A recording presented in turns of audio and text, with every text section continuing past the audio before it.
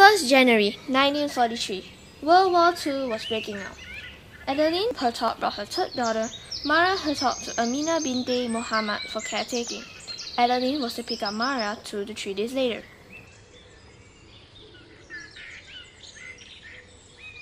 6th January 1943, Mara was now returned to Adeline.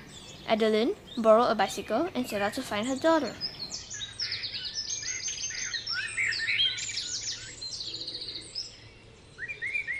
She was interned by the Japanese because she did not possess a pass.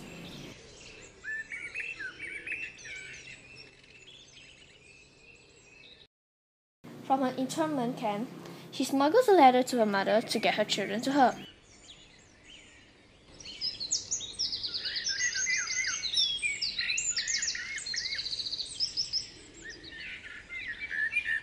However, Mara was not among them.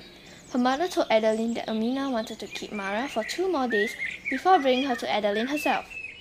In late 1943, Mara was circumcised and given a Malay name Najwa binte Maruf.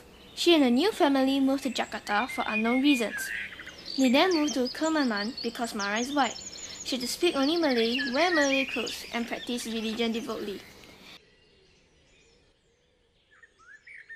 In 1945, World War II ended.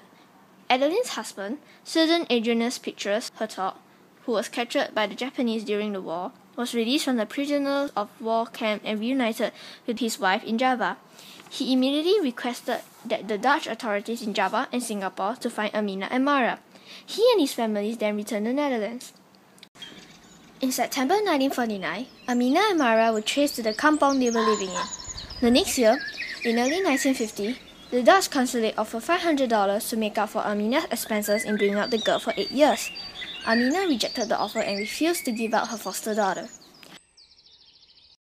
On 17 May, the High Court ruled that the custody of Mara be entitled to the Hertoghs. A car was waiting to pick Mara up after the ruling. Mara clung on to Amina and shouted in Malay that they would rather die than separate. She had claimed that she did not want to return to her biological parents. Only after Amina agreed to visit her lawyer with Mara did Mara enter the car. The lawyer said that Mara had to be given up before they could make an appeal. The duo burst into tears. Mara was sent to York Hill for temporary safekeeping.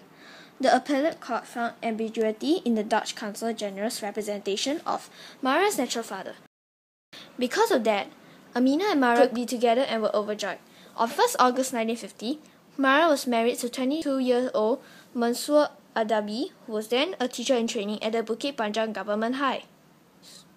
Mara returned to live with Amina after the wedding night. Only a day after the marriage, lawyers representing the Hertoghs delivered a letter demanding the return of Mara by 10 August or legal action will be taken. Believing that the marriage settled the matter, Amina and Mansoor both ignored the deadline.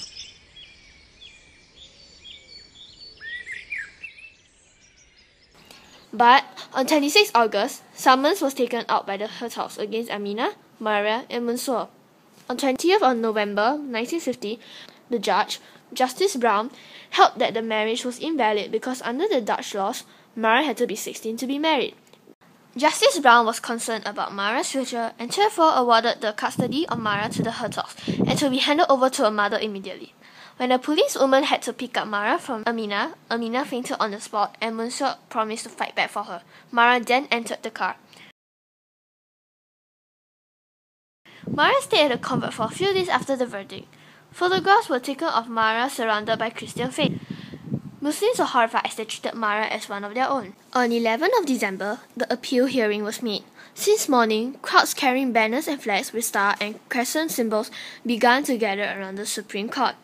Unbelievably, the court threw out the appeal within 5 minutes. Muslims felt that the colonial legal system was biased against Muslims. The riots erupted. The riots continued for 3 days and a curfew was imposed for 2 weeks. The mob overturned cars and burned them. The troops and police only managed to gain control of the situation by noon on 30th of December.